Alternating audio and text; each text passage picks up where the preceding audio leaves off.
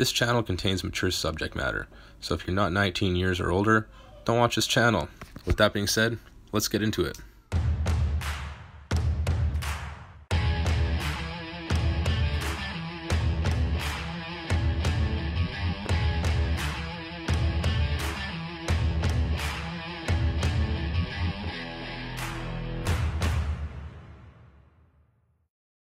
Hi everyone, in this video I'll be talking about cannabis seeds. I'll be going over topics that you need to know before you start shopping for your cannabis seeds. This includes discussing the three main types of cannabis: indica, sativa, and ruderalis. I'll also be discussing photoperiod versus autoflowering and regular versus feminized seeds. I think a basic understanding of all these terms is necessary to begin shopping for your cannabis seeds. I'll start by discussing the difference between sativa and indica. There's many differences between genetics, so in this video I'll be talking about things that affect your seed purchasing decisions. The plant on the left is a sativa. Sativa strains originate near the equator, where summers take up a lot of the year. They grow tall with large spaces between the buds, and they take approximately 10 to 14 weeks for buds to mature. Indica strains are short, dense, bushy, and usually finish flowering in 8 weeks. Size and flowering time are both important factors to consider when choosing your seeds. Indica strains generally have higher CBD. That means their effects are relaxing, good for relieving stress, physical pain, and good to help you sleep. Sativas have a higher level of THC, which makes the high more cerebral, stimulating, and uplifting. It's good for creativity and good to use during the day.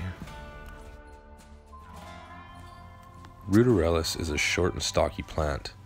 It's native to high northern latitudes, and because of this, it's developed a unique genetic characteristic which causes it to begin flowering at a set age, usually 2 to 4 weeks from germination. Ruderalis is used in crossbreeding with indica and sativa to create hybrid plants with this unique characteristic called autoflowering. I'll get into those shortly. Hybrids are plants that share multiple types of genetics. They can have any combination of indica, sativa, and ruderalis, combined through crossbreeding. Hybrid plants can be bred to achieve a combination of characteristics like keeping a plant short and bushy like an indica and having a shorter flowering time, but preserving characteristics of a sativa like aroma and effects. Another type of hybrid is when breeders cross either an indica or sativa strain with ruderalis to create an autoflowering plant.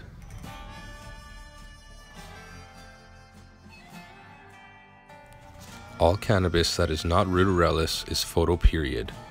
This means that the plant's hormones are affected by changes in how much light and dark the plant receives. When photoperiod cannabis receives 12 hours or more of darkness, it begins to switch its focus from vegetative growth into growing buds. Long nights is how the plant knows that winter is coming and that it's time to reproduce. When grown outdoors, photoperiod plants will begin to flower in August as the days get shorter. When grown indoors, the grower has full control of when the plant begins to flower. It's as simple as adjusting your timer to 12 hours off and 12 hours on, and the photoperiod plant will begin to flower.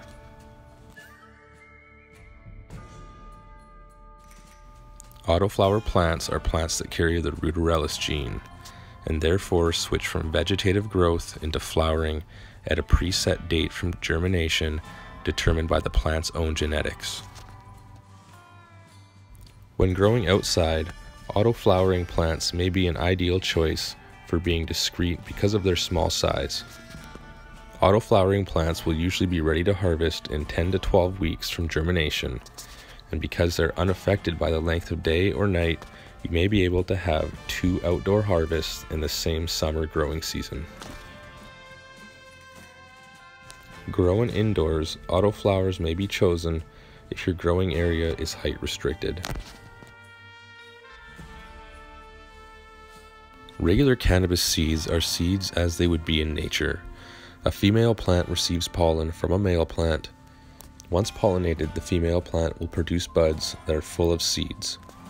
These seeds will be a mix of male and female. It's only female plants that produce buds. Male plants only grow pollen sacs. Regular seeds are a good option if you need to collect pollen for breeding or preserving strain genetics. Feminized seeds are seeds that have been altered to produce only female plants. There are multiple ways to achieve this, but I think I'm going to save that discussion for a future video. Feminized seeds can be extremely helpful when restricted to low numbers of plants. Like anyone growing their 4 recreational plants. By selecting seeds that are feminized, you can be certain you won't end up with any non-bud producing males. If you're just beginning your journey into becoming a cannabis grower, I hope you found this video helpful. Be sure to hit the subscribe button and notification bell so you know when I release my next video, where I'll be talking about where to purchase cannabis seeds and how to choose the right genetics for you.